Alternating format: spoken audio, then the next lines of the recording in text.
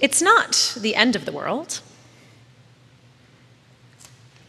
but sometimes it feels like it.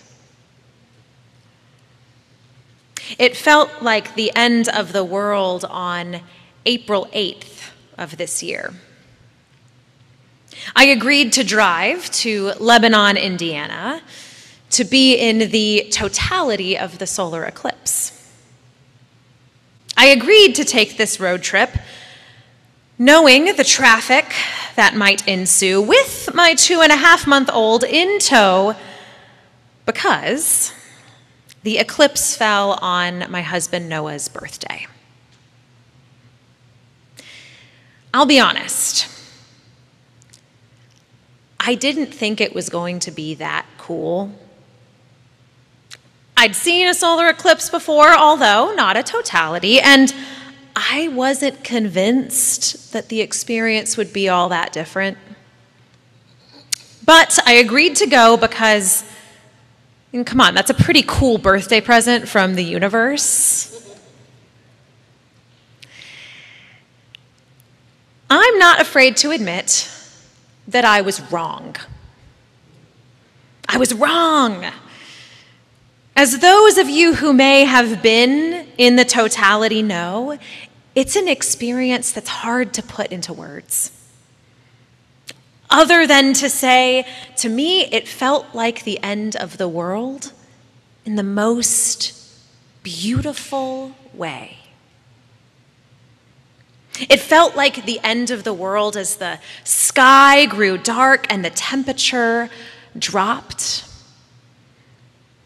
It felt like the end of the world as I looked with my bare eyes at the moon blotting out the sun. It was a holy moment. And in that moment, I understood something more of our scriptures. I understood why the imagery of an eclipse is often used to describe a theophany, or the breaking in of God to our lives. There's an eclipse in today's passage. Did you catch it? Acts 2:19 through 20 reads, "I will show wonders in the heavens above and signs on the earth below. Blood and fire and billows of smoke. The sun will be turned to darkness and the moon to blood before the coming of the great and glorious day of the Lord." I get it. These are the signs that herald the end of the world, or at least the end of a world, a departure from what was before, because the Holy Spirit has broken into everyday life. Pentecost is this sort of departure. It is a day that celebrates the Holy Spirit breaking in amongst the disciples, who are then empowered to speak in multiple languages to the gathered crowds. This day, Pentecost, marks the end of the Easter season. Jesus is crucified. Jesus is risen. Jesus spends time with his disciples and prepares them for the work of ministry. Jesus then ascends to heaven, meaning that he's no longer physically present on earth. It's the end of one world and the start of another. The disciples are now the hands and feet of Christ in the world. At Pentecost, the Holy Spirit equips them for this work. The arrival of the Holy Spirit echoes earlier theophanies like Moses and the burning bush, or the giving of the 10 Commandments at Mount Sinai. There is a sound like the rush of violent wind, and divided tongues as of fire that come to rest on each disciple. The disciples begin to speak in the native tongues of those gathered, an act so amazing and perplexing that some wonder if they are drunk. This passage is in some ways a reversal of the story of the Tower of Babel in Genesis 11, in which humans are scattered and unable to understand one another. Here in Acts 2, the Spirit does the opposite and gathers together and enables conversation.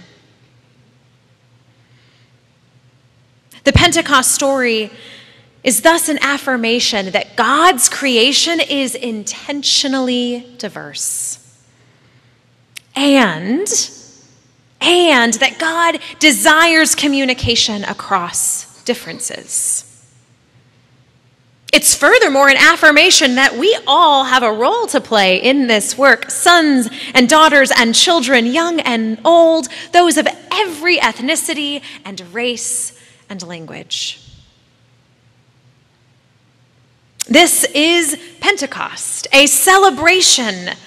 Some even call it the birthday of the church. Some churches put balloons and streamers up. I've always sort of wanted to do it, but I have a fear that we will lose a balloon to these rafters and that it will never come down. It's a celebration, it's a theophany, a start of something new, an affirmation of diversity and communication.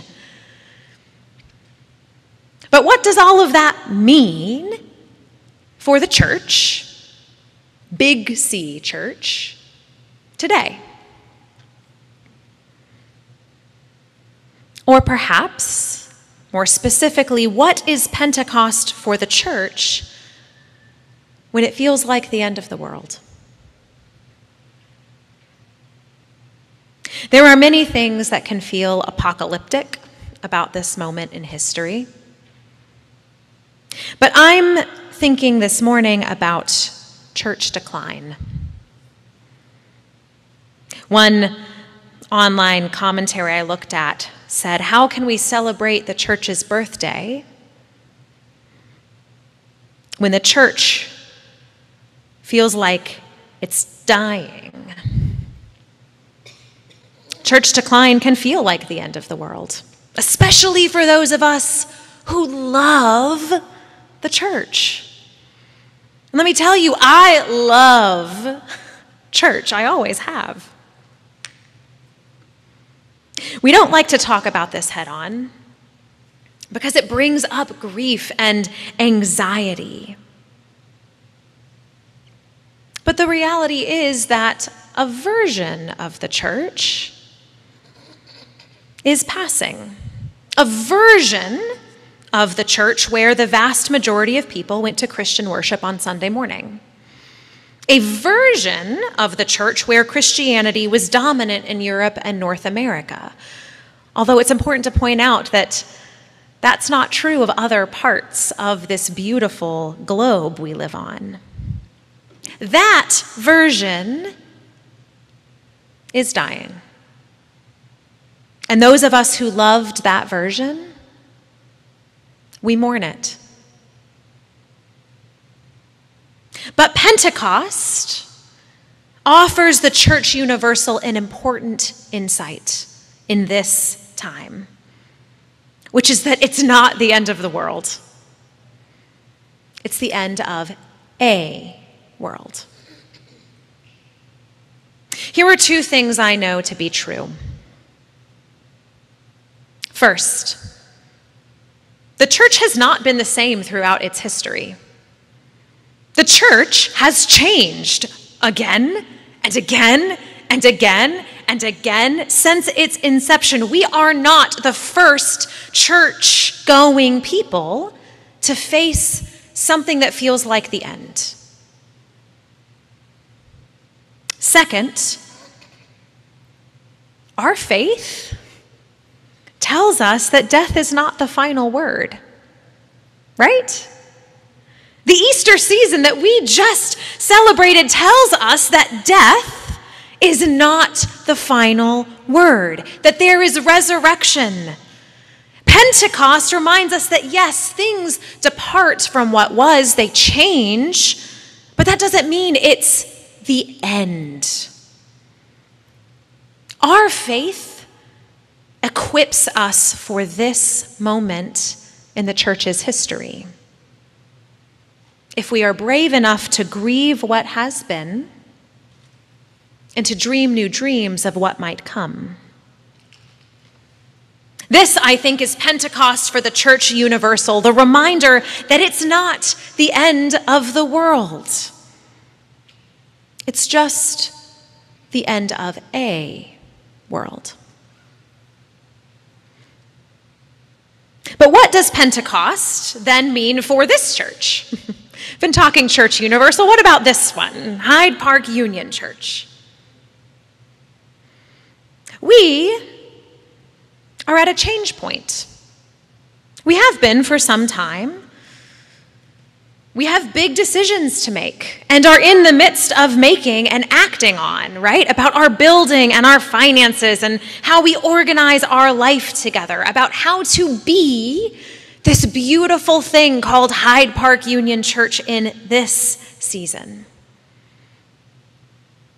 Pentecost helps us embrace this change by reminding us to look for the Holy Spirit in our midst.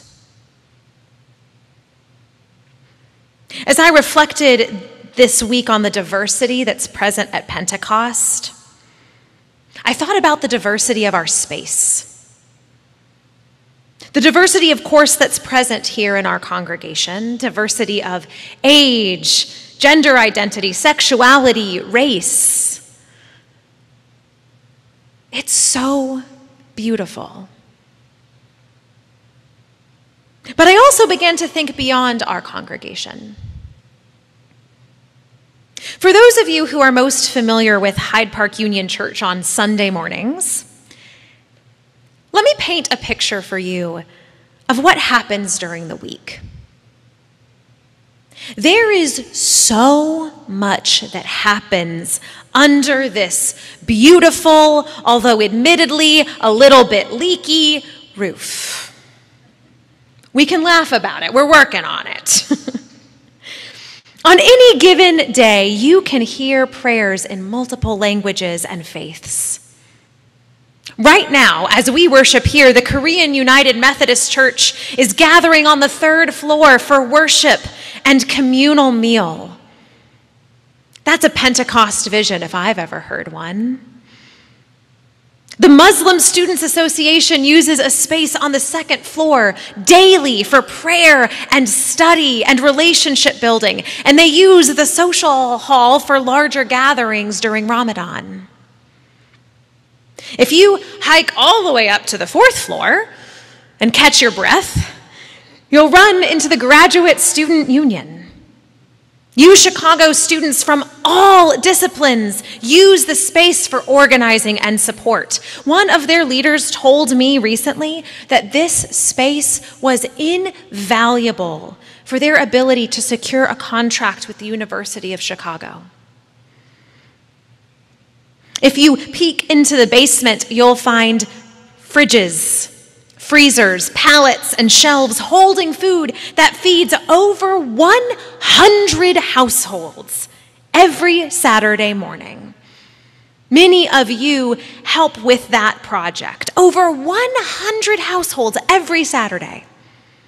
Our social hall is transformed into a food pantry where clients pick their own food and are greeted by their neighbors with mutuality and dignity.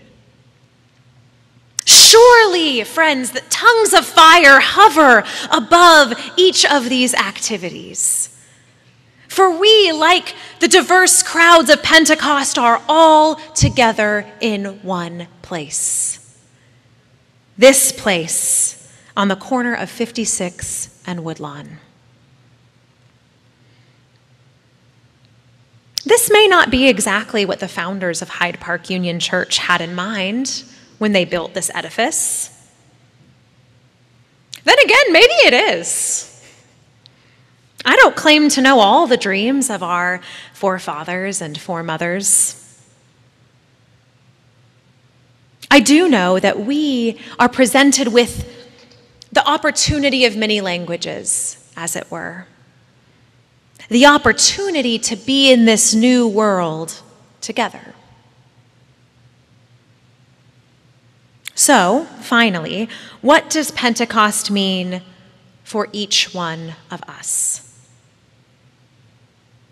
Today's text makes use of inclusive language. They were all together. The wind filled the entire house. A tongue rested on each of them. All of them were filled with the Holy Spirit. All of them were amazed and perplexed. I will pour out my Spirit upon all flesh. Do you hear it? All. We all have a role in the work of God. We are all the hands and feet of Jesus in the world. If you think that I'm not talking to you, I promise you that I am. I promise that there is a role that only you can play. There is absolutely a place for you, exactly as you are in this moment, with exactly your gifts, in this exact stage of your life. And if you are unsure what that role is, heed these words from theologian Howard Thurman. Don't ask what the world needs. Ask what makes you come alive, and go do it. Because what the world needs is people who have come alive. It's not the end of the world. It's a new one coming into being. Let's come alive with it. Amen.